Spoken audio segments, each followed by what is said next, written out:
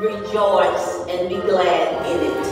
If you would, stand with us, please. Sing, lift him up.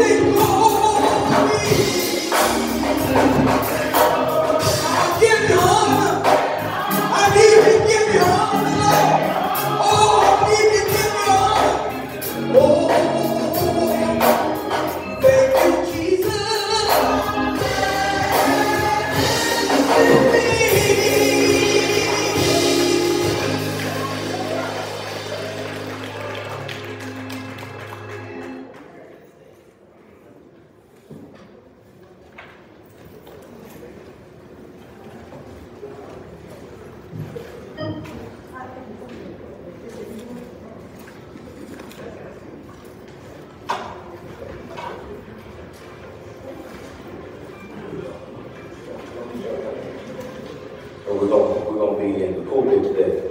Come on over here. Come on over here. Good morning, New Summer. Grateful to be in the house of the Lord on today. And this is the Lord's Day, and we are glad to be here in the house of the Lord one more time. We're going to have on this our Mission Sunday from now on at New Sunlight, whenever we have called worship and prayer. Anyone who does that, man, woman, boy, or girl, will do that from here because you are helping us lead in the worship experience. Amen. And so we're going to have our call to worship from Mrs. Janet Levi, and then I shall return with our church theme and faith affirmation, and then followed by that, we'll also have prayer by Mrs. Tiffany Washington, and then we'll have our welcome, and of course our meditation will be by Mrs. Vandell Lockett. So let's say amen for Mrs. Levi as she comes in her own way. Amen.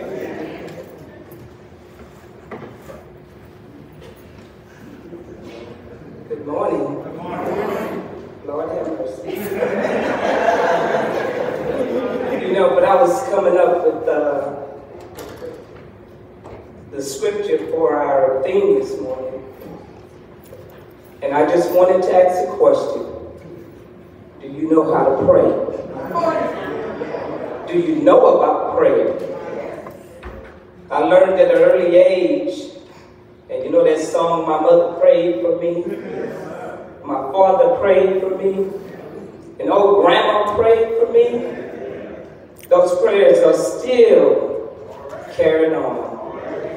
And I just want to challenge you, if you don't know about prayer, first of all, you have to know Jesus. And then work on that prayer relationship. Understanding prayer. Knowing how to pray. What to pray for. Whether you're the receiver or the giver. Prayer changes things. Our scripture this morning, I have two short scriptures, but very powerful scriptures. You don't have to have a long scripture to have power.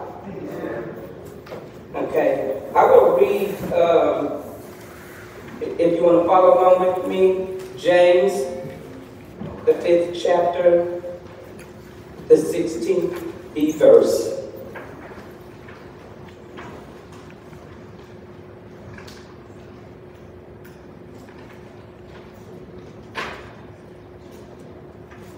And if you're there with me, the King James Version says, the effectual fervent prayer of a righteous man availeth much.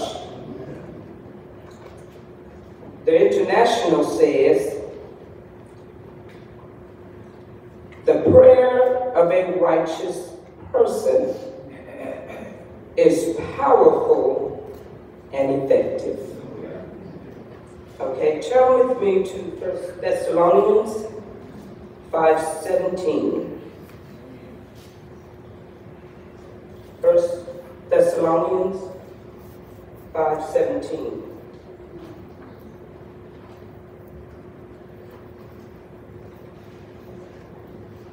King James says, and catch this, pray without ceasing. International, pray continually. Give thanks in all circumstances. I'm sorry, I went on to 18, but look like you have to add that little part to that. Pray continually. Give thanks in all circumstances. For this is God's will for you in Christ Jesus. Amen. Amen. Amen.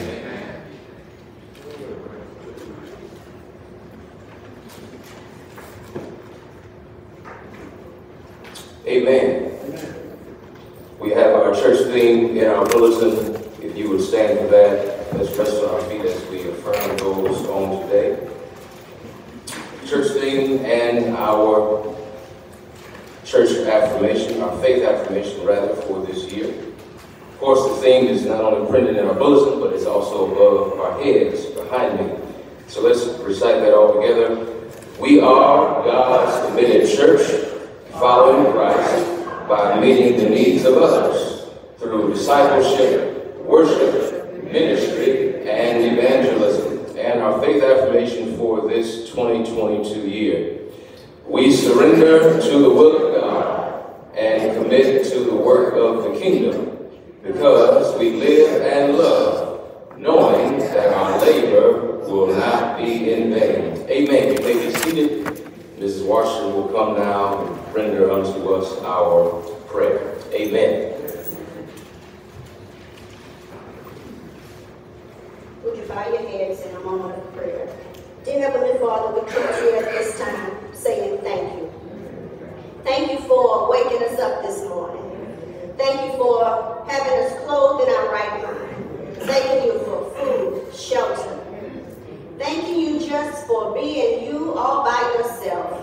Lord, just thank you. I want to say thank you. Thank you for allowing me just one more day. Lord, at this time I come on behalf of our children and youth. We're asking that you crown their heads with more wisdom and knowledge from on high. We ask you to crown their heads from the top of their heads to the soles of their feet. Touch them in a mighty way, dear Father, so they'll know that with you all things are possible, and without you they may fail. But you are the lifter of our heads. We ask that you touch the bereaved families this morning. Touch that child who had to bury their parents on yesterday. Touch that sister who had to bury her sister on yesterday, dear Father. We ask that you just touch in a mighty, mighty way, dear Father. We ask that you touch this congregation. Those that are here and those that are not, that have the desire to be here, those that are watching through Facebook Live, just touch them, Lord. We don't know what their circumstances are. We don't know what they need at this moment. But we ask that you just touch their hearts. Give them that love, that understanding, that uncompromising touch of your mighty hand, dear Father. We ask that you just lead us. We ask that you touch and lead the leaders of this church, dear Father.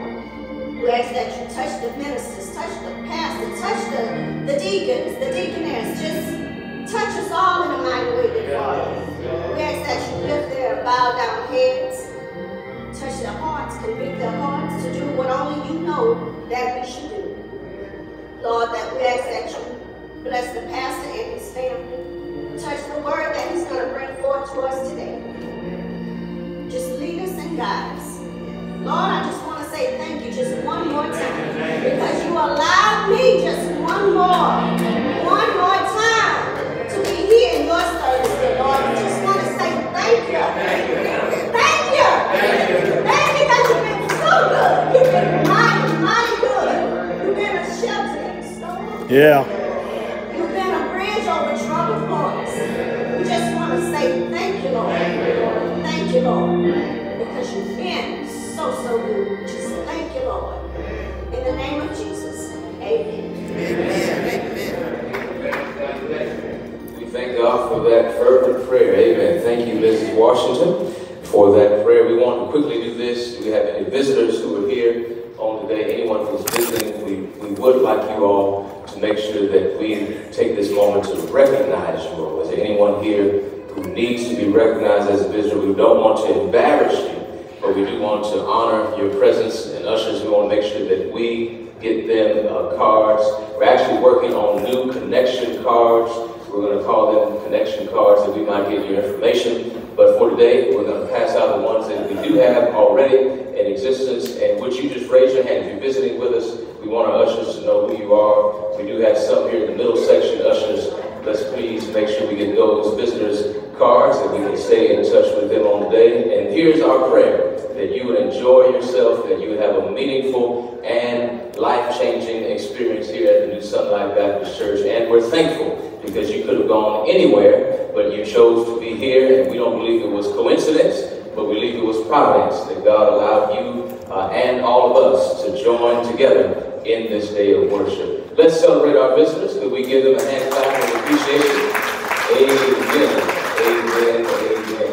We want to move into this meditation that's going to come. And so Mrs. Lockett, she's going to come here, and we're going to have our meditation on this morning. For this, our 5th Sunday, it's our mission Sunday, and so we invite her up as well to do the meditation for today. And let's prepare our hearts and minds to receive her meditation on this, the Lord's Day. Amen. Amen.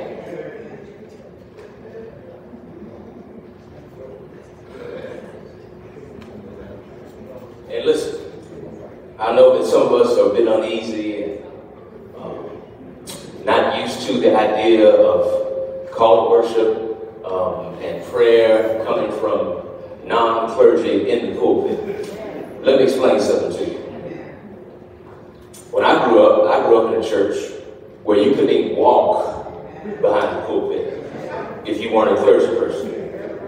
So I'm not speaking from something I heard, I'm telling you what I grew up in. However, what you have had the opportunity to do and what I've had the chance to do, even at my home church, even though there's still great reverence for the pulpit, we don't want to fall into the trap of assigning more significance to this wooden structure than we do for the God who enables us to stand here behind the structure.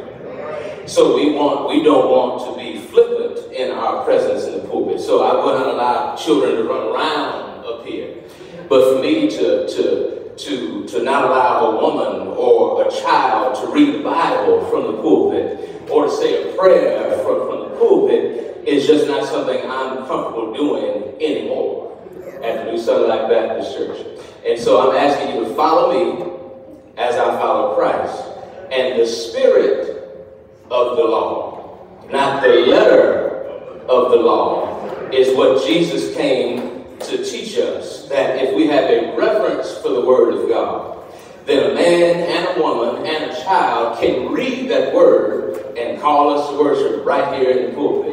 And so I want us to have a centralized location for those who are helping lead in worship, because that's what these are. These sisters are helping us lead the worship today. So when we have Youth Sunday, our Youth Sunday worship leaders will help lead from right here. When we have young adults and other annual emphasis days, we're going to have those who are doing call to worship and prayer to come right here and do it, because we're all God's children and we're all coming in solidarity and in agreement that the Word of God is living and powerful. And therefore, I believe it deserves to be read from up here and not merely down there on the floor or off to the side. And so that's what we're doing today. And so again, follow me as I follow Christ and know that you're going to be blessed in the process. Amen? Amen. Let's be blessed by this meditation. Come on, Miss.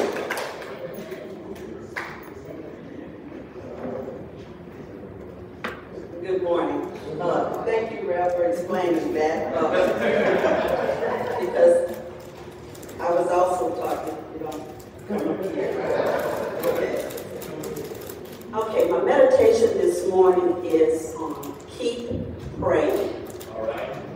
A new year has begun, and I'm quite sure some of us, if not all, have made a New Year resolution. Like, I'm going to work out each day. Ladies, you may say, I'm going to walk the required number of steps. Men, like Brother Prescott and others, you may say, I'm going to lift various pounds of weights. We all may say, I'm going to practice pushing away from the table. Whatever your daily regimen may be, the results may not be visible, but yet we keep doing the same routine. Coming out of this month with fasting and praying, let us redirect our attention to prayer. You may say, I continue to pray and ask God for deliverance and a change. I know He has blessed me, but I desire a greater revelation of His power. Well, my sisters and brothers, take a deep breath, and with the same vigorous emphasis you give to that workout, that career or job, or various activities that you are involved in, I want you to give prayer the same attention. and keep praying. Keep prayer on your daily agenda. You may be praying often, studying daily, and trying to live right, but you see no positive outcomes. James 5 and part B of verse 16 has the right idea. The effectual, fervent prayer of a righteous man availeth much. God may not show up as you expect him and the way you want him, but you should show up and meet him in the prayer room of your heart. God promises us in Isaiah 65:24, before they call, I will answer. And while they are speaking, I will hear. God hears you each time you call on him. The one thing I know for sure is when you tarry often to the Lord, you do not have to tarry long. Keep praying, my sisters and brothers. God just might be changing you in the prayer process. Amen.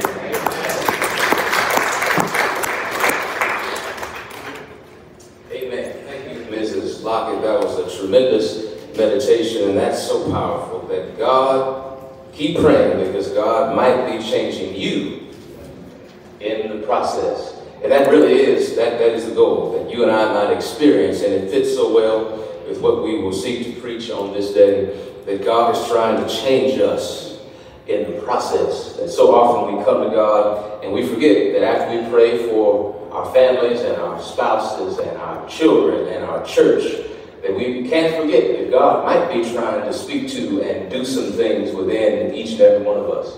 And so I'm grateful to these sisters. Can we encourage them again for a tremendous job on this, the Lord's Day?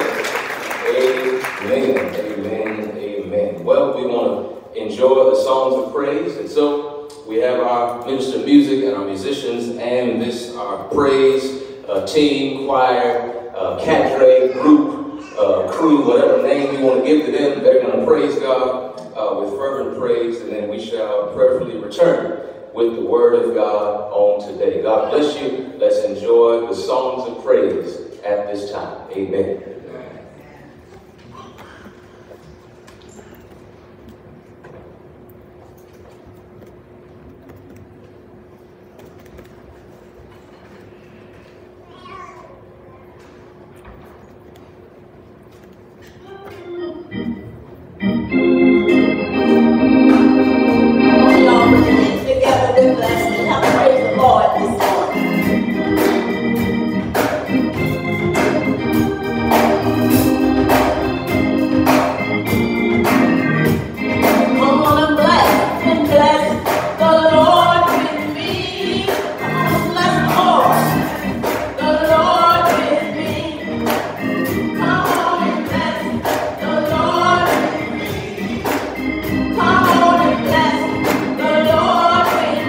Hallelujah.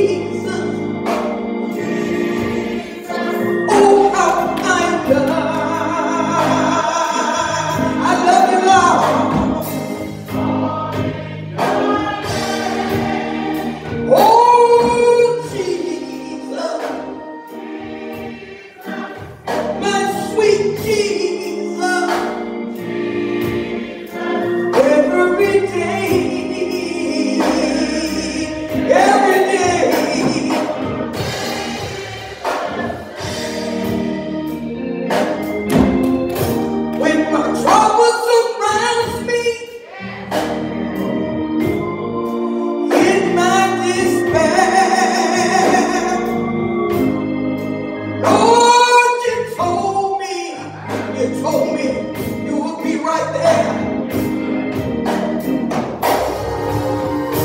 Seemed like a problem had just begun, but I didn't have to worry, Lord, so they were already won. Oh, Jesus, my sweet Jesus. Oh, how I love you, Lord. Oh, Jesus,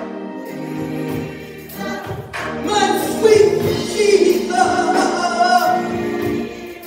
Every day, every day, every day.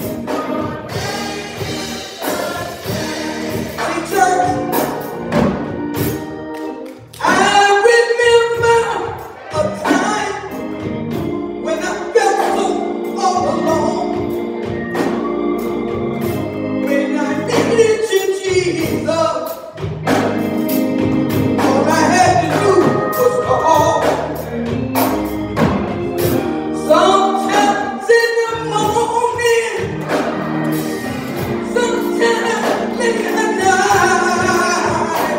Oh, when I got on my knees, everything was alright. Oh, Jesus, my sweet Jesus. Oh, how I love you, Lord. I love you. Oh, Jesus, my sweet, sweet Jesus. Every day, every day, every day.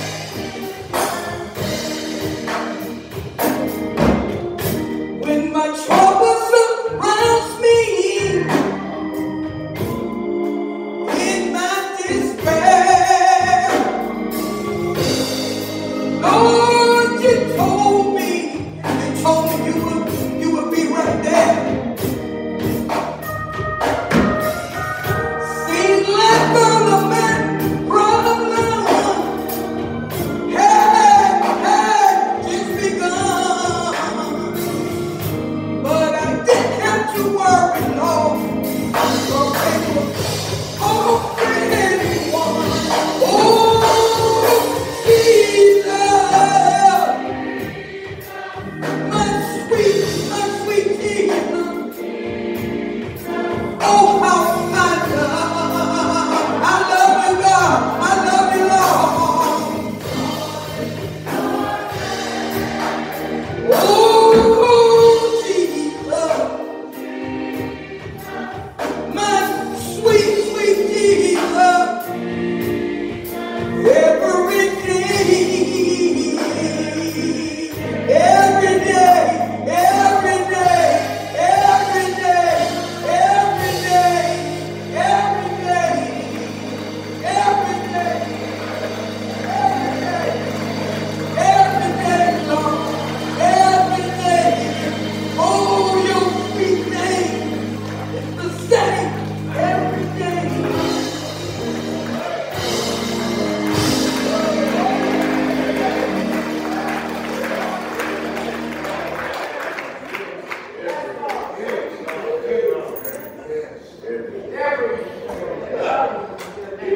I think many of us agree that He is the same. Yesterday, today, and forever. His love is the same every day. His grace is the same every day. His mercy is fresh every day. His loving kindness is evident in our lives each and every day. We thank God for how good He is. Someone said in the song, he's been better than good to each one of you and to me. Bow with me a word of prayer as we now prepare our hearts for the word of God. God, we thank you. We acknowledge that you are God, that you alone are sovereign and powerful. God, we thank you for the privilege of coming into your house one more time. Thank you for allowing us to gather in the sanctuary, not just of this building, but of your presence.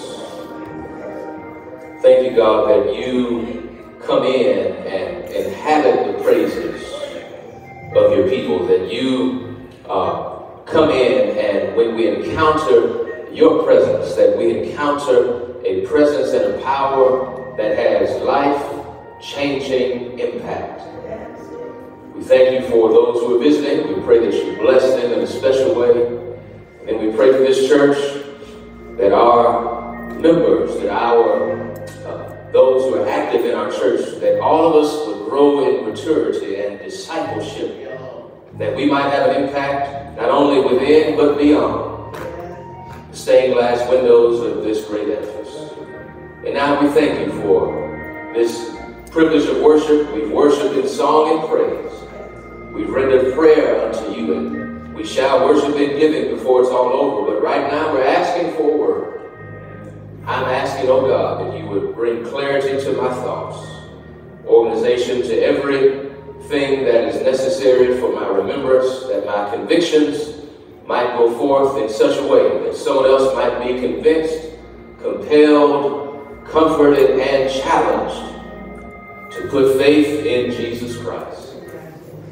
Let your voice be heard when my voice is heard, and let your word be in my mouth as it already is in my mind and heart.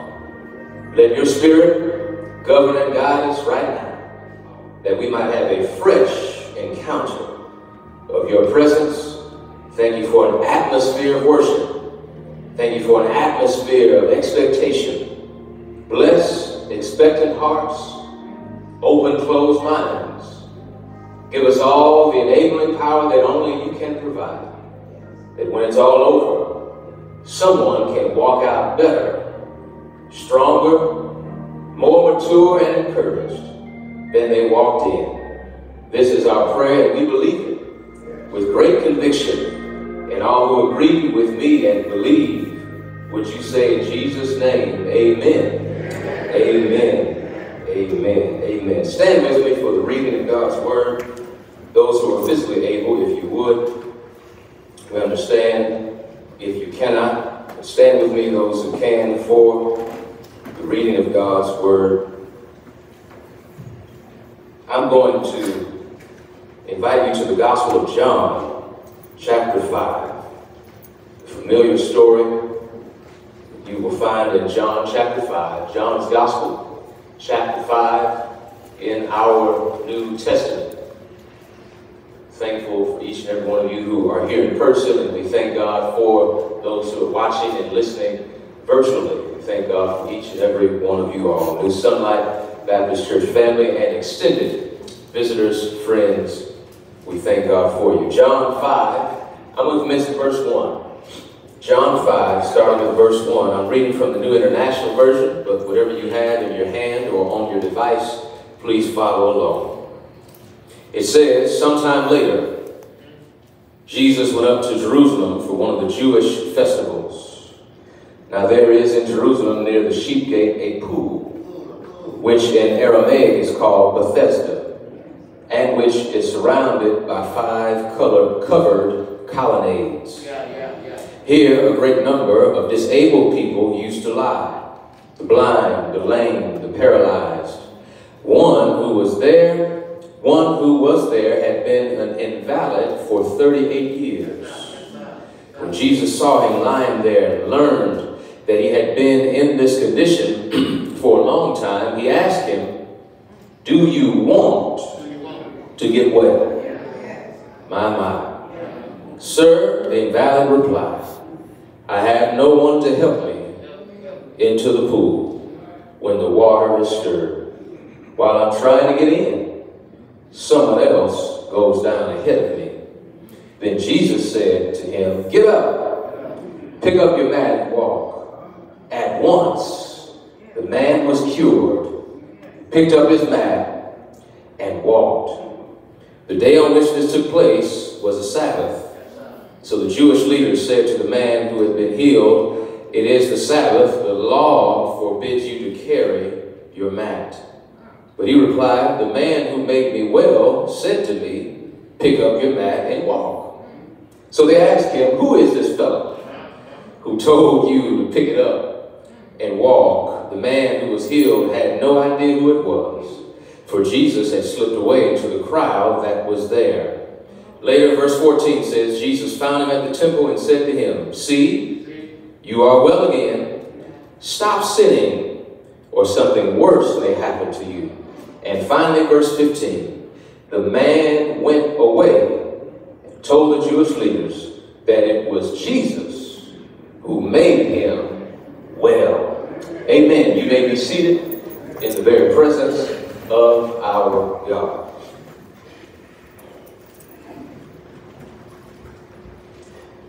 We have been in series, and today is the culmination of that series. On this day, we are concluding this month-long series entitled Effective Immediately, where we have been going through and examining that we might be able to exhibit the characteristics of a committed church.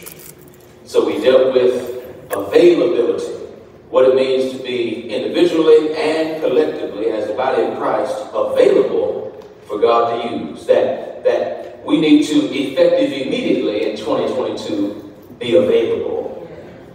But then we dealt with in the second week the importance of being identifiable, that our identity in Christ is effective immediately.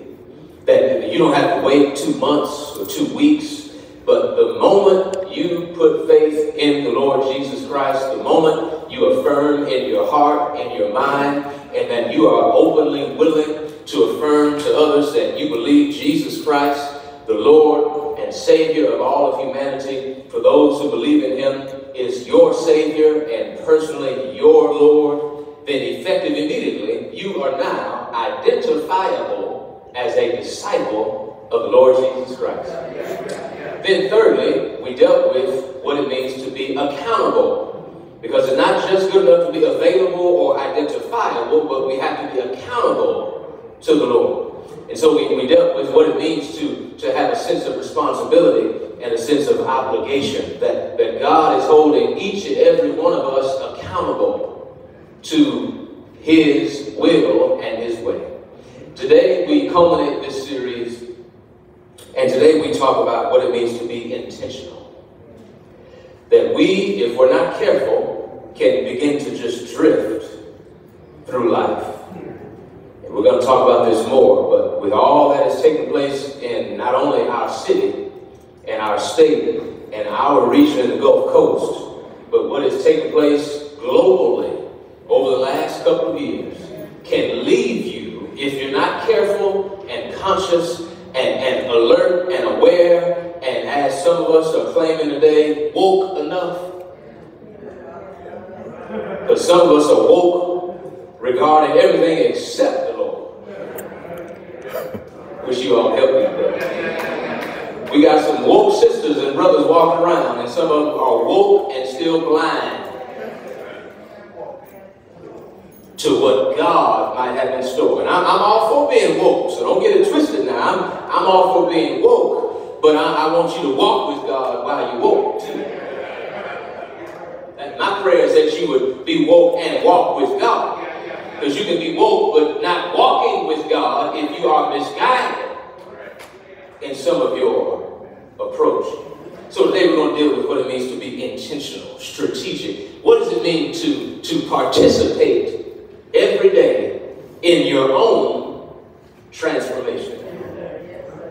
What does it mean collectively as a church to be willing to participate again after we've dealt with all that we've dealt with and are still dealing with we still have a variant. And we have another one. And we may have another one. And we're going to have these ongoing, lingering challenges. And yet, in the midst of it all, are we intentional about ministry for the kingdom of God in the midst of everything else that places limitations and provides a new norm on how we can live? Because God has not asked us to cure COVID. Now, he might enable someone, as he already has, with he's already enabled the minds of those who have come up with the vaccine. You do understand that God gave us minds, and that it was in his grace and providence that particularly persons who were instrumental in that, many of them look like you and I. So we've got white brothers and sisters, we've got black folk, white folk, and other people of different hues and heritage who have all been instrumental in the last couple of years. So that no one can be left out of the process and of the appreciation for what God is capable of enabling people to do. Even if they don't know that God is the one that gave them the ability in the first place. So today we want to discuss as a church, for us individually and collectively, what does it look like for us to be intentional? To decide we're going to live on purpose. So today's title for the sermon is Get Well Soon. The man walked away saying it was Jesus who told me to get up and pick up my mat and walk. And this man said in verse 15, he said it was Jesus who had made him well. Tell somebody, get well soon.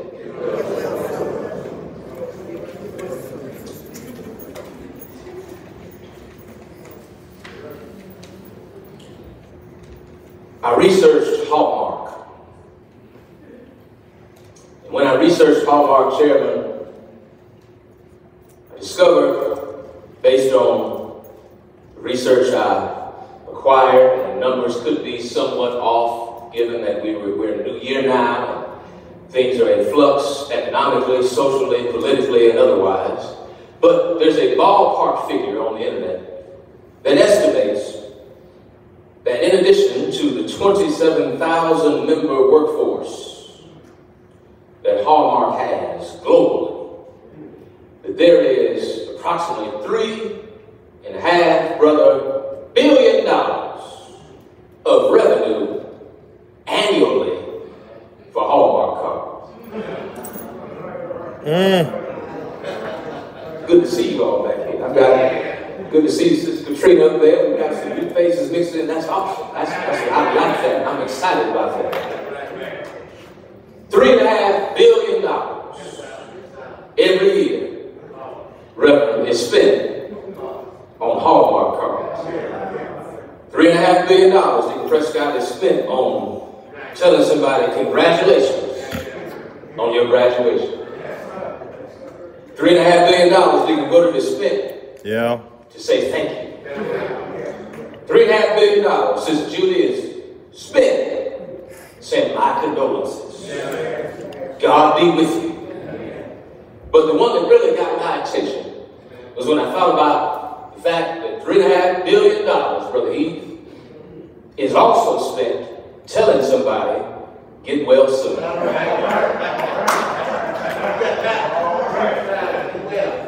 Mrs. Williams, get well soon.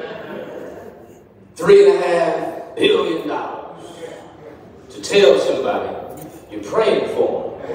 And you hope, my sister, my brother, that you get well soon. Mrs. Coleman, I thought about that. Thought about the fact that our churches, not just through Sunlight, but our churches collectively, any church open in the name of Jesus Christ, has had to deal with, large or small, the reality that we might be afflicted by more than just COVID. If you walk with me today, we'll get to where we need to get to in Jesus' name. See, Gardner, it dawned on me that we're not only dealing, church, with the afflictions that ail our bodies, but we are in 2022 in the church battling against the afflictions of our spirits. Because you don't have to have COVID to be afflicted in your spirit. Thank you, Holy Ghost. The Bible says, hope deferred too long makes the heart sick. Some of us, many of us have never had COVID. And yet some of us, whose bodies have not experienced the excruciating strain of a harking cough and a fever and exhaustion and fatigue and sweats and aches and pains, have had some other pain. You ought to help me preach if you understand what I'm talking about. Everybody in here has had some pain in the last couple of years. Whether it was the pain of watching or coming back to see that the house you put money into and has spent your whole life building had been washed away. Just like that. Or the pain of watching somebody you love go to the hospital and they tell you that you can't even go in and see them. Mercy. That's painful. Watching kids be on the brink of nervous breakdown because suddenly they're thrust into the trauma of being on the road for several hours and then coming back to find out that you don't have school in the classroom, so you're going to do it at home. And then when you get it home, you've got a computer screen to look at all day long. In fourth and fifth and sixth grade. I'm talking about real pain that all of us in here, whether you are a man or a woman, black or white, gay or straight, elder or younger, we've all had something that has afflicted us, that has brought us hardship and challenge. And on the day when you look in this text, you see a man that I want to submit was afflicted by more than just the absence of strength and vitality in his limbs. You see, John's gospel, to take a step back, is about understanding that there is substance attached to the signs and the symbols that the Savior showcased. In other words, Jesus, unlike Matthew, Mark, and Luke, which provides for us the synoptic gospels, which means they generally, though they were distinct and unique in and of themselves, they still had an overarching vantage point. They have an overarching point of view. They were synoptic. They were similar. They all had an angle on Jesus that by and large was horizontal. Matthew came along, his gospel, to showcase that Jesus was the true fulfillment of everything that the Old Testament tried to predict and foreshadow. That Jesus was the true Messiah, that he embodied everything that they tried to learn in their Hebrew heritage. And Mark came along to showcase that the true servant is the one who also possessed sovereign power. Because in a Roman-ruled society, Mark's gospel fast forwards, doesn't even deal with baptism, but goes right into the ministry of Jesus, because it says, thank you, Holy Ghost, that the one came to serve and not be served, that he might save the lost. And then you go in Luke's gospel, and Luke comes along as a physician, and he gives this very detailed and sophisticated account of Jesus' miraculous ministries to showcase that regardless of who you are in society and regardless of what your status was, man or woman, rich or poor, child, it did not matter, that everybody was welcome because the Son of Man had come. But John shifts. John, Elijah, he points us upward in a very unique way, because what John does is that John showcases the Son so that the Son can confirm his relationship to the Father. That's it. That's enough to shout about right there. That Jesus shows up in John's gospel for the very purpose of letting everybody that he encounters know that you can, watch this, you cannot claim to know my Father, but reject me. Because the Father and I are working together in solidarity. That you cannot claim to love my Father that you cannot see and not receive me, the man that's standing right in front of you. They go, that's why the Bible also says you can't claim to love the God you can't see and not love the brother and sister that's standing right in front of you or sitting right next to you. So John's gospel, it introduces us to a son with signs. But the danger is you can miss the son looking at the sign. The sign was designed to point them to the Son, and the Son came to reveal to them that he, though subordinate in obedience, was equal in power. Now I said something there, and you all say amen better than you are. I said the Son came in obedience, being subordinate to the Father, but he was yet equal in power. That's why he could tell a man, get up and take your mat. Because he was subordinate and obedient to the mission that his Father sent him on, but he had all the power. He was human, yet divine.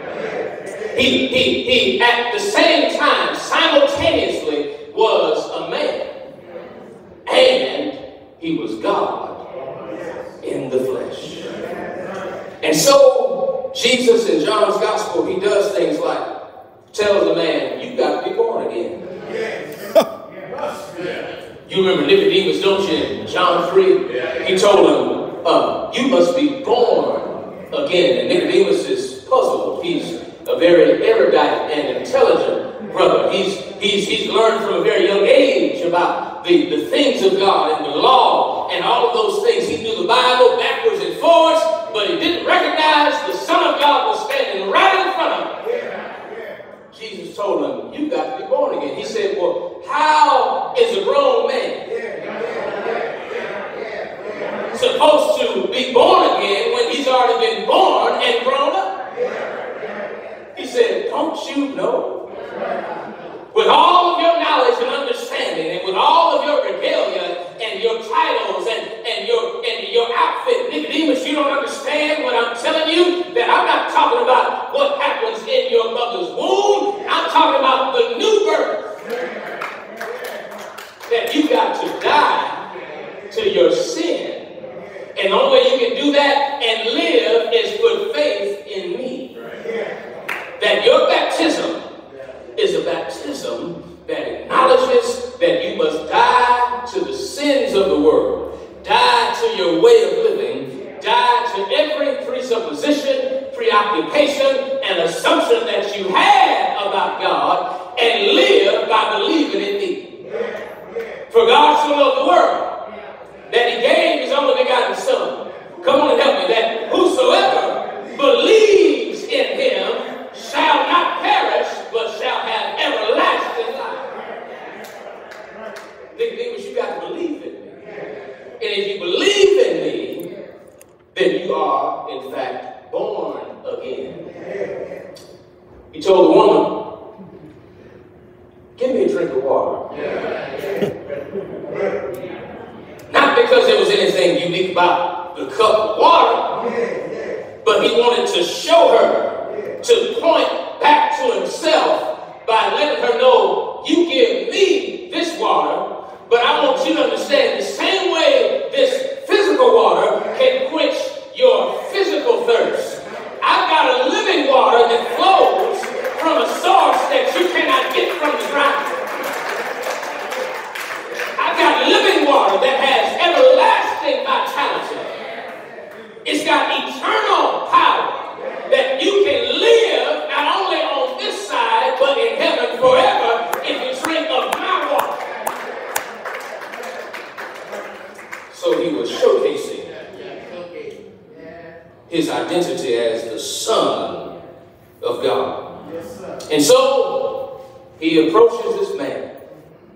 In our text, in this context, there was an area, as you heard in Scripture, there were 5 covered colonnades or porches that surrounded this area of pools. There was a big pool. Some scholars believe it was 2 spaces separated, where there were 4 porches surrounding and 1 in the middle. But either way, you had a pool, you had a space with water in it. And you had these porches, almost like if you let me bust somebody's butt real quick. If you go to the Golden Nugget,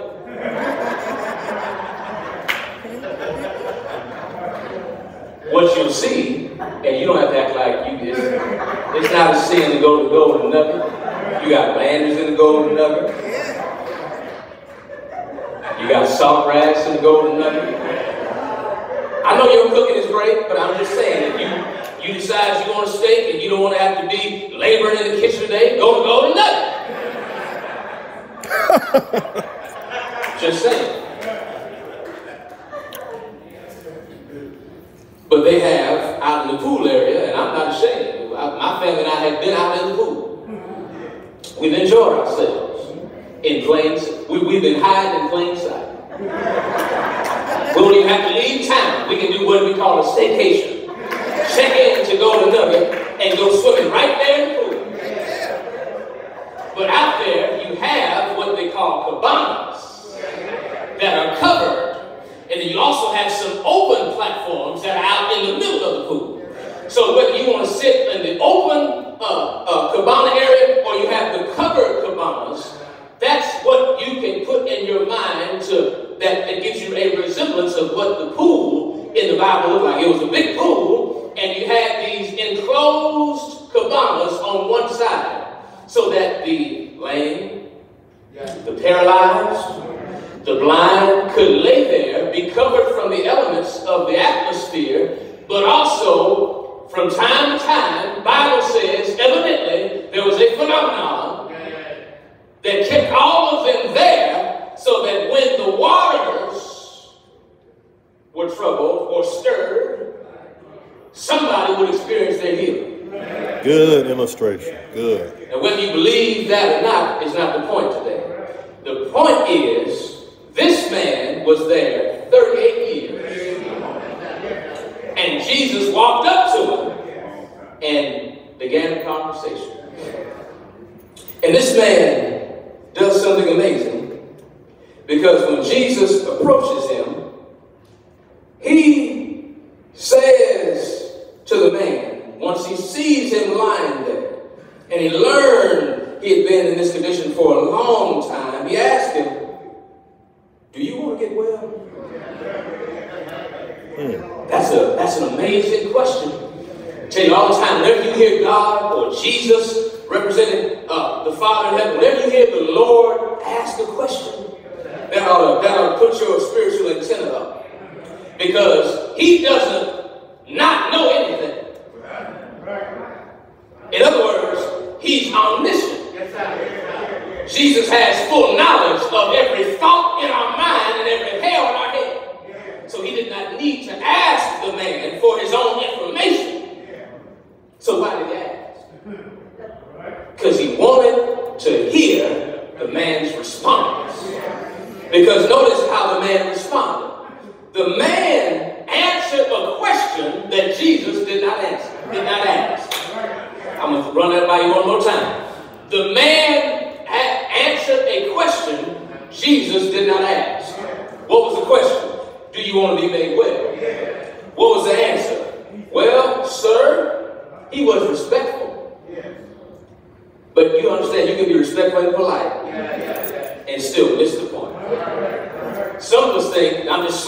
this in, because the Spirit gives it to me. Some of us think that if we're respectful, cordial, credentialed, polite, calm, refined, that in and of itself is going to count for anything when it's time to stand before God. I wish you'd help me right here. I'm only going to pitch my 30 more seconds here, but I need to just slide this in. Don't think that coming to church in that suit is doing anything to add any equity in heaven for you. Because God does not need us. He wants us in connection to Him. He wants His children to experience eternal bliss with Him. But He does not need us. We said last week that He's got angels in heaven right now that are rendering and offering Him praise.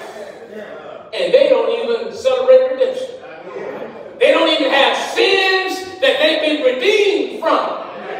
And yet they praise Him. So God doesn't need our worship and praise, but He desires it, and He desires to have us in connection to Him. And so, we're not doing God favors by getting all dressed up. No, we're honoring God by putting our best foot forward. So that means, I don't care if you have a suit or a jumpsuit, come to church. Give your hand to God. Because at New Sunlight, it matters less what you walk in with compared to how you walk out after it's over. Because God can take care of your outfit. He can give you a new job and give you more money and more resources and more exposure and a different circle of friends. He can improve your status and your station in life, but do you have a heart that's open and a mind that's open and a spirit that's humble and ready to receive Jesus? And does New Sunlight have the kind of collective spirit that we can receive those who need Jesus? See how I flip that back around? It's not only somebody else that needs Jesus, but it's us that already know Him that must be welcoming to those that need Him.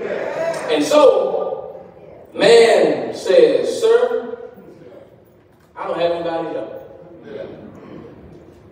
The water stirred. I'm trying to get in.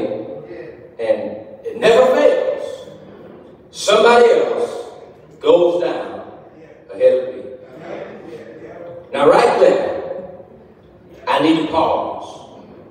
Because what you need to understand is that if you and I are going to get well soon, not just from COVID, but from the affliction of your spirit, some of us, watch this, have not been afflicted by the sickness of COVID, but are stuck in stagnation.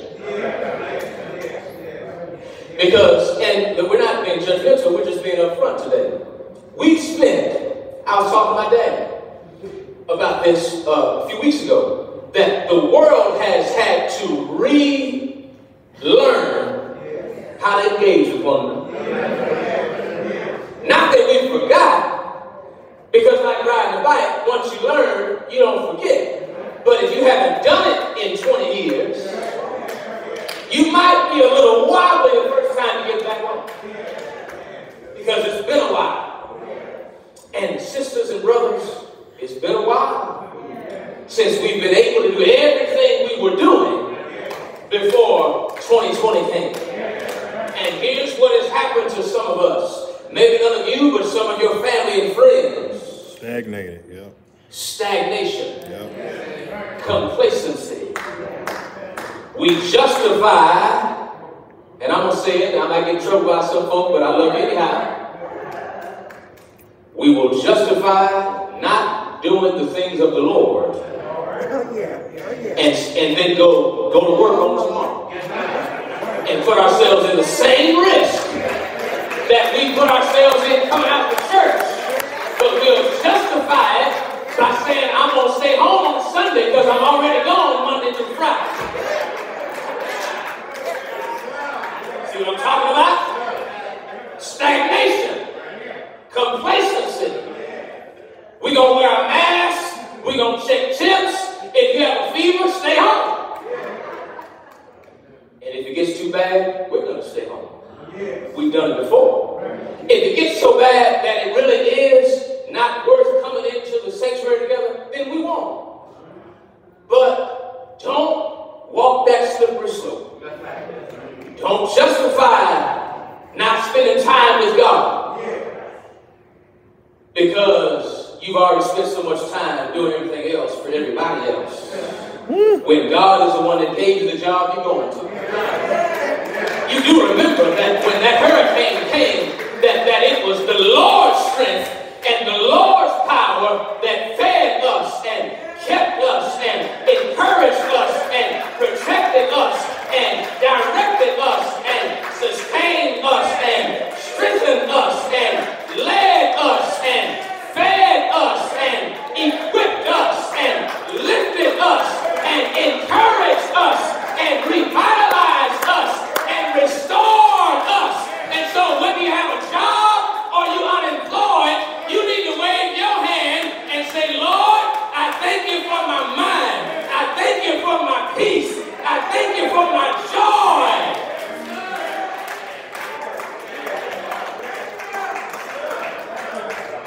Because God is the one that gave us all that we have. And he's the one with his hand that can take it all away. If you're not grateful. So what do we need to do to come off this mat of stagnation? This man was lying on the mat. He was poor. So he didn't have a bed like those who were well-to-do. He had a mat. Brother Orphe, this mat, you could fold it up, roll it up, walk around with it. It was portable. Deacon Hartfield, he was told by Jesus, get up! Pick up that mat. That mat of mediocrity. That mat of stagnation. That mat of complacency. My question, sir, do you really want to be made well? Because I'm here to showcase I have the power to make you well. But I want to know, do you want it? What a question. Do you want your marriage to get better? Do you want your family to get stronger? Do you want your children to succeed? Or do you want to hinder them and hold them back because they have opportunities you didn't have?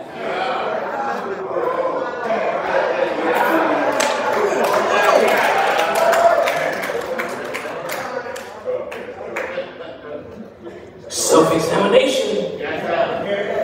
Intentionality, the intents of the heart, God knows. So he's asking, what do you want out of life? What do you really want? Because here's what happens. When you want something, now you're held accountable.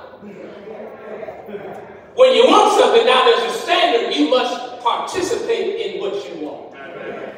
Anybody can complain from the sideline, but only those who are committed can make a difference.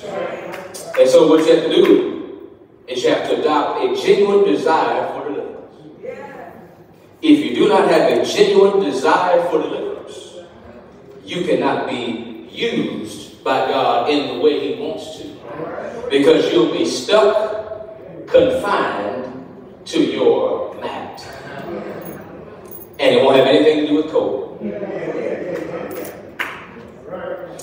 So it was not simply the man's disability that hindered him, but the absence of a will and desire to participate, watch this, in his own deliverance.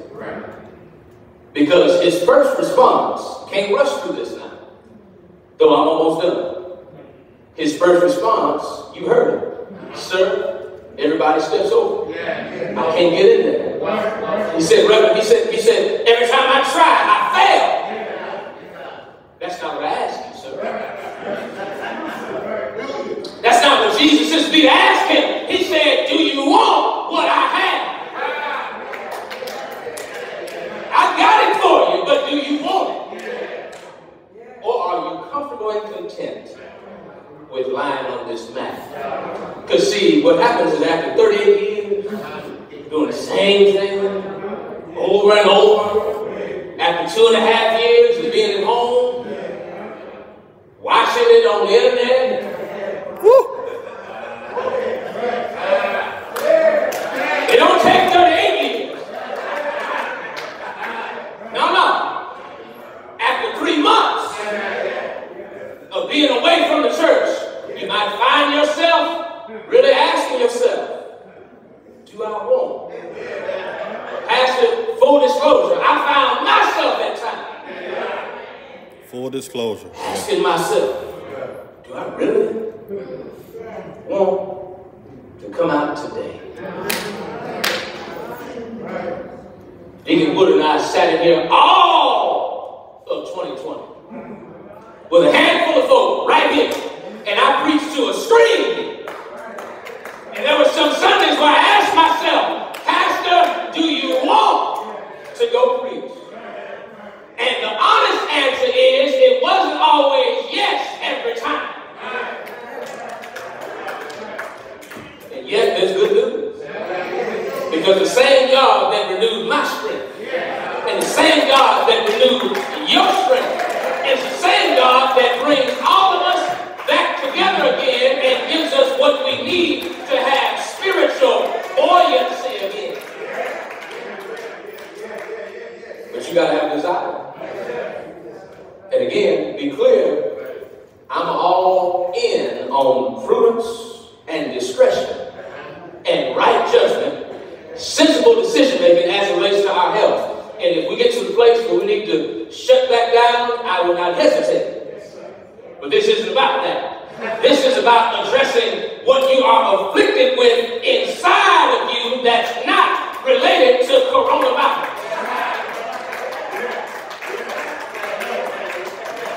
What mats are you buying?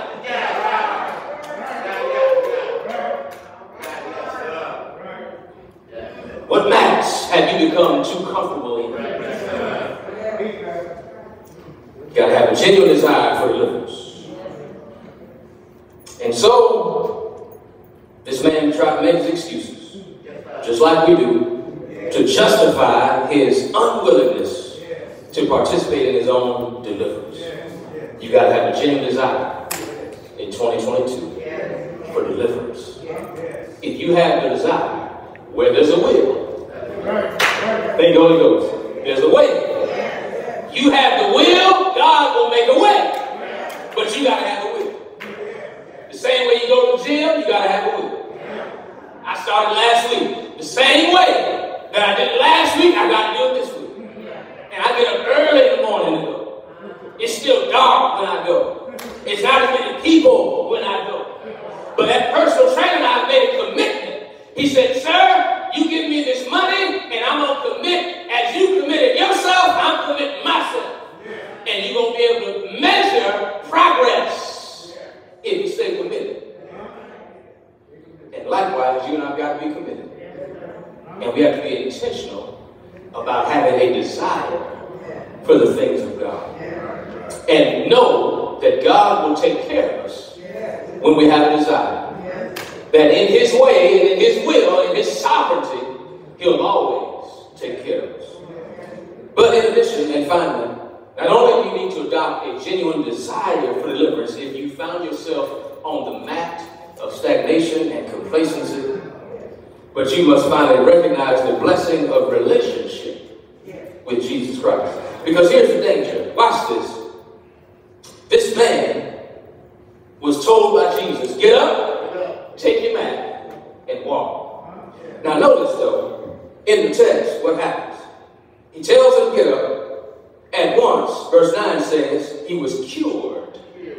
Notice that word. He was cured, which signals with specificity that his physical ailment was taken care of.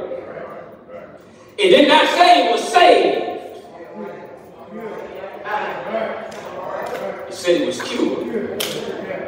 And notice what happens. He picked up his mat and walked. Later on, Jesus found him in the temple and said, see, you're well again, at least physically, but stop sinning or something worse may happen. And the man went away and simply told the Jewish leaders it was Jesus who made him well. He walked away cured, but based on context, most scholars do not believe he was saved. Because Jesus references, you keep on going down this path. And see, I gave you strength in your legs. You're walking around, but are you walking with me? Or are you now simply going back to doing whatever you want to do, even though now you have strength to do it? First you were complacent. Now you're carefree. Relationship. Here's the danger. You can be blessed by God and not have a relationship with him. You can be the recipient of God's favor. God can use the church to bless your life, bless your family. God can use the people of God to pray for you and encourage you. But if you don't come to faith in Christ for yourself, then you are cured. Your life has improved, but your life has not been saved yet. Which is why you got to recognize the blessing of relationship. Because here's the danger. You don't want to be blessed by God, yet be isolated, distant from him. You don't want to have lip service, but no evidence in your life. You don't want to have your heart far from him. Because not only did the text suggest that the man walked away without salvation, though his life had been improved, but the text also showcases that while this man was offered eternal salvation, but was content with temporary improvement, that there was another group that also gives us a warning of what not to do. Because the text says that when he left, Jewish leaders said to the man, it's the Sabbath. And the law says, I'm done, you cannot carry your mat. Jewish law stated there were certain things you could not do on the Sabbath. One of them was you could not walk around. You could not participate in anything that resembled labor. That was a day of rest. So this man be walking around carrying his mat was an indication that either he was ignorant of the law or ignoring the law. And the Jewish leaders said, you cannot do that. You are forbidden from walking around with that mat. Now listen to how absurd that is. The man, Deacon Woodard, that they were used to seeing as an invalid laying on the porch with no strength in his legs is walking around, and the only doggone thing they have to say is that the law says you shouldn't be carrying your mat. What about the legs that he's walking with?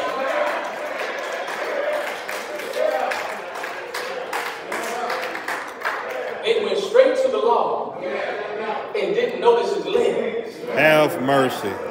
Have mercy. Have Some mercy. of us. Have mercy. Not careful. We can miss miracles. Because we are preoccupied with somebody's inability to follow a rule. Wish you help me there. Don't miss the miracles of God in 2022. Because you're so concentrated and preoccupied and consumed by fault finding and making sure that the letter of the law has been followed. We are made righteous. We do not earn righteousness. not live lives so good that we earn it. Well, I'm done. But these leaders were blinded to the miracle that Jesus performed of healing this man. And all they had to say was, you should be walking around and carrying that man on the Sabbath. So, not only did the man lose out on his opportunity for salvation, but these leaders were forfeiting and squandering their opportunity for salvation because they saw his mat and missed the miracle. What mats are you fixated on that have you missing the miracles of God? What faults and failures and flaws and imperfections in people's lives are you fixated on that has you missing out on the fact that God has brought them out from whatever they were stuck in? You see, when you come out of something, Sister Coley, I've learned you might be a little dirty, you might be a little shabby, you might look a little ruffled after you've been through something. But if you're only fixated, Mrs. Lloyd, on what you look like, but don't remember that the God that brought you out deserves praise.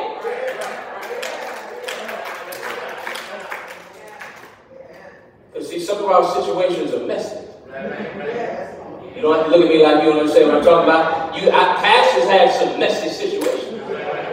Oh yeah. All have sinned. Come on, help me, I'm done. And fallen short of the glory of God. That means pastor and everybody else has been in some mess. We had no business being in. Oh, yes, you have. You can sit there with your pompous self if you want to. Yes, you have. And God bless you anyhow. Yes, you have. You've been in some low-down mess that you had no business being in. But here's where we can all shout, because I'm heading there. You have an opportunity for salvation. God not only comes to give you temporary improvements, God does not come to merely get you into your fraternity and your sorority. God does not merely come so that you can earn your status and station and influence and affluence. But we have God that comes and that came in the form of Jesus Christ, the Son, to save us from our sins. You and I have the opportunity of salvation. But you know what we ought to really shout about? Your Bible says that when Jesus went up to Jerusalem, that he was there near the sheep gate. I said, don't read the Bible too fast, you'll miss something. The Bible says Jesus showed up near the sheep gate. And the sheep gate was the gate that the sheep went in. I know that was elementary, but that had power to it if you let me unpack it. The sheep gate was the gate that the sheep went in. Pastor, why did they go in? They had to go in because once they went in, they weren't coming out. Why did they go in and not come out? Because that was the point of no return. Why, Pastor? Because they were going to be sacrificed.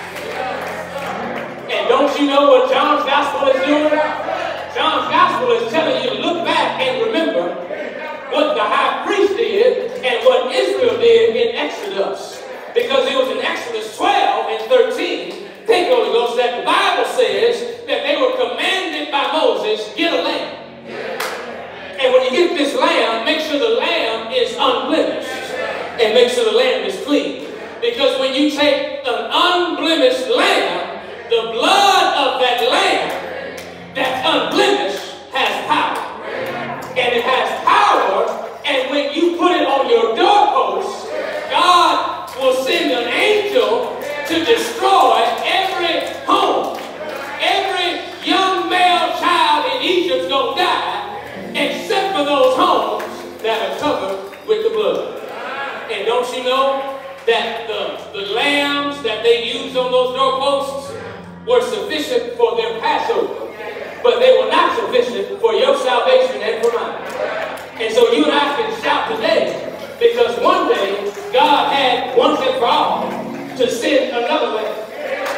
Come on, help me close. The Bible says that he was slain from the foundation of the world. And the Bible says that when Jesus Christ showed up, that he healed people over here and delivered people over there and redirected people over here. But then it came time for him to head to the same place that the sheep had to head when they went to the sheep gate, because he was obligated for sacrifice. And on Calvary's cross, we see our Savior offering himself as a sacrifice. And it was his blood, like the blood of the Lamb, that covered us and has cleansed us. And if you're not careful, you'll come to church and you'll forget that it was the blood.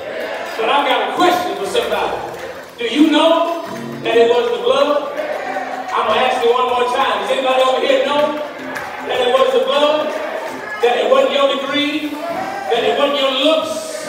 That it wasn't your money? But you can sing and testify, I know it was the blood. Anybody in the middle that knows it was the blood? It wasn't your hairdo. It wasn't your bank account. It wasn't your resume. Because you know it was the blood. Anybody over here that knows it wasn't the car you drive? It wasn't that house you live in. It wasn't that suit you have on. But it was the blood. Anybody behind me and above me know that it wasn't your hair color and it wasn't your skin color. Hold on, it wasn't how much you have. Hold on, it wasn't where you headed, but it was the blood. Anybody know it was the blood? Then you can help me close today. Because if you know that it was the blood, I said because if you know that it was the blood, then you ought not sit there and act like you don't know that it was the blood. Because if you know that it was the blood, follow me, then you know that he's worthy of all praise. And do I have anybody in here that does not mind giving God praise? And you don't mind waving your hands. And you don't mind clapping your hands, because you know, like I know, that it was the blood. I said, you know, like I know, that it was the blood.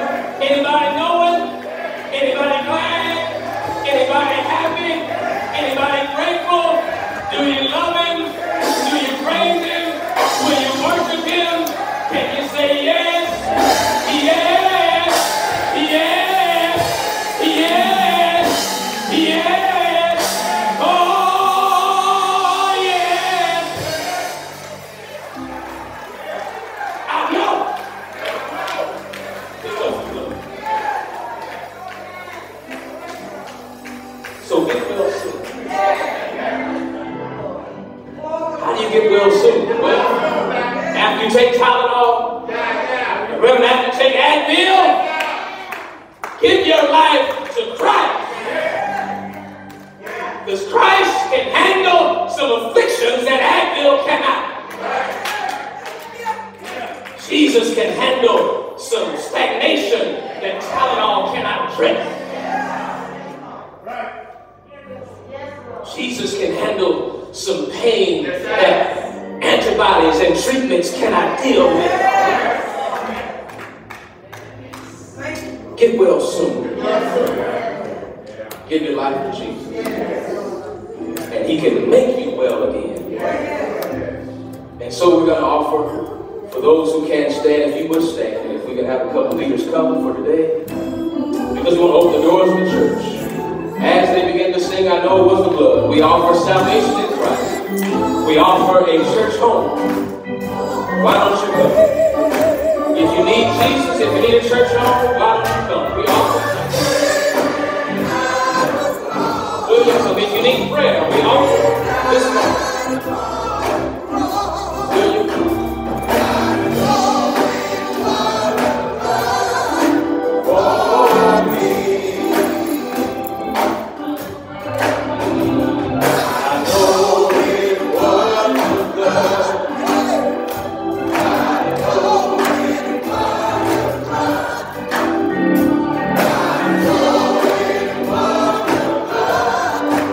Oh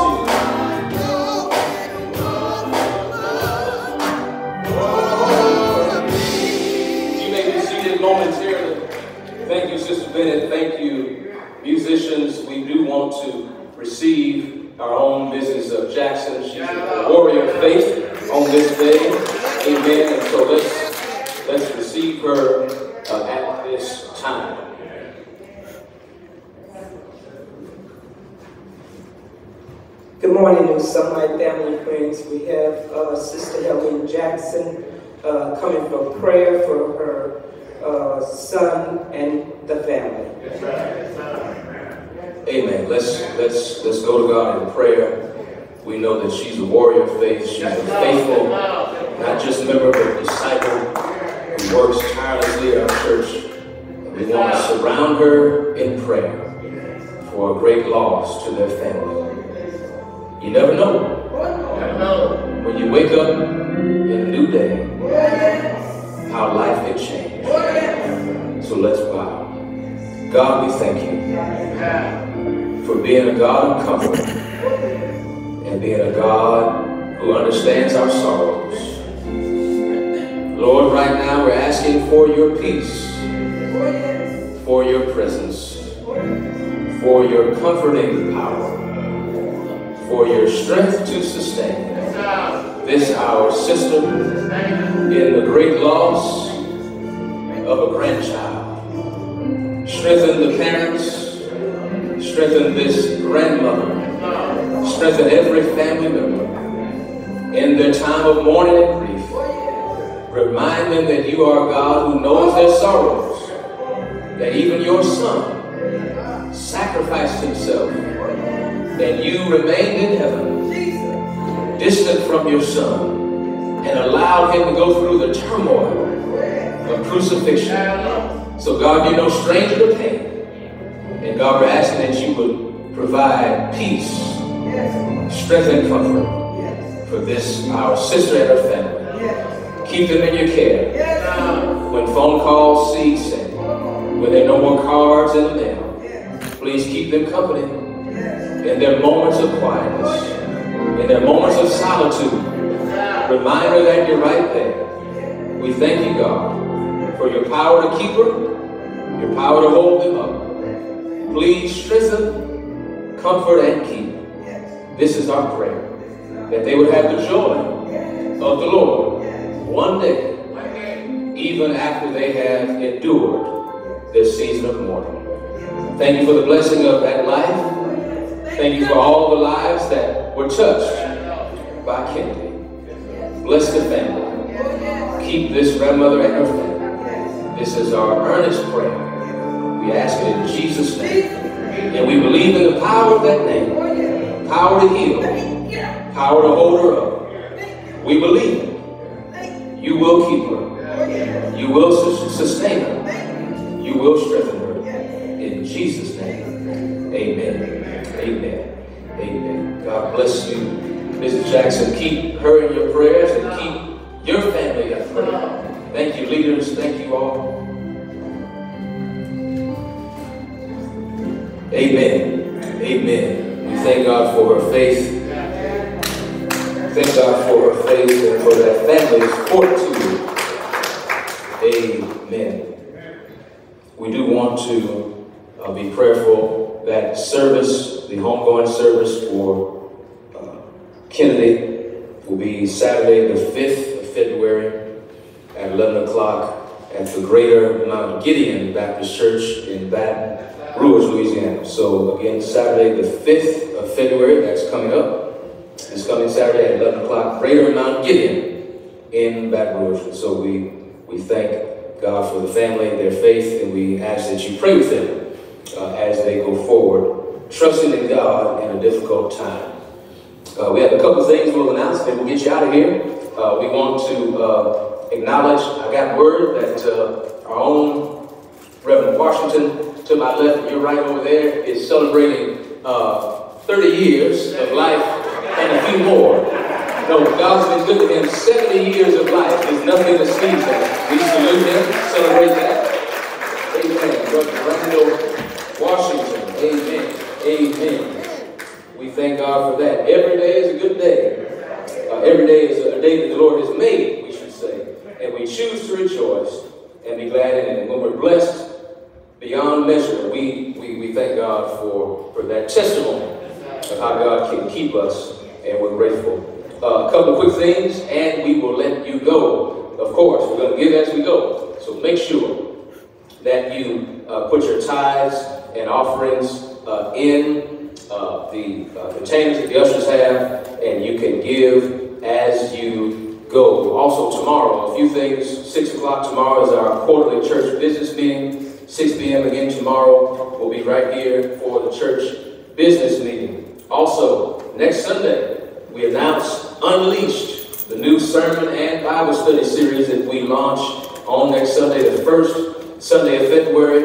It'll be Super Bowl Sunday, and it'll be the first Sunday of the month that we launch a new series. Both the sermons and the Bible studies will coincide. They will both be dealing with what it means to unleash the power of faith and love and sacrifice in the kingdom of God. So I'm looking forward to that. I'm excited about it. And TNT, or our Truth and Transformation, will be available not only in person, but for those who, for health concerns and other reasons, cannot come. We're going to make that available via Zoom, as well as our Lifeline. So we'll be here we'll be here for this Wednesday at 6:30 for that, and then we'll be back next Sunday for the beginning of the sermon series as well. I don't know about you, but I've had such a great time praying every morning of the week this month. Amen. That I'm not going to stop. Every day of the week at 6:45, prayer partners will proceed for the rest of the year. Monday through Friday, 6:45. On Wednesdays, we have our weekly rotation where some of our leaders take turns and they lead that, and I want them to continue to do that. I'm just asking that you all would do it at 6:45. It's worked so well, I feel like we found the sweet spot in this prayer partners initiative, and so I want to keep it going. So Monday through Friday, 6:45 a.m. on the Lifeline, and then every Wednesday will be whatever the designated leader is for that week. Please be prepared to do that, And then we'll start to mix in some other persons as well. This will give us an opportunity for those of you who are serious about your prayer life and your church life to get involved in undergirding the church with power. And I'm telling you, when we undergird everything we do in prayer, when we saturate it with prayer, God has amazing things that He can bring about in our presence. And so, up close and personal was great. We extended the fast for the whole month. Today is the final day. And I thank God for each and every one of you who's been committed to that all month in whatever way you fasted and prayed. We continue with prayer in the morning, 6:45. And then on Sunday mornings, from now on, starting next Sunday, I'll be on the Lifeline every Sunday morning at 7:45. Just for that first 10 minutes or so. And we'll be out, and then we'll be prepared for worship at 11. Finally, if you would, the Church Anniversary Committee. We thank God for everything you all did. We had a phenomenal 125th Church Anniversary. And so we want to have a quick discussion and chat on this Wednesday at 6 o'clock prior to Bible study. So be here at 6. Those who can, if you can't, again, we'll make that available via Zoom and Lifeline as well. All of our committee members for the church anniversary that was brilliantly led by Deacon and Mrs. Harrison Franklin. We thank God for them. We had an overwhelming, great month of activities, and I'm grateful for your contribution to that process. But we do want to take some time, look at the survey, and discuss that, and know that we're going to make sure we email that survey to everybody so it can be available, and we'll print out copies. So that you want to see the evaluation, you can have the honest, anonymous assessments that have been provided for our church from our membership.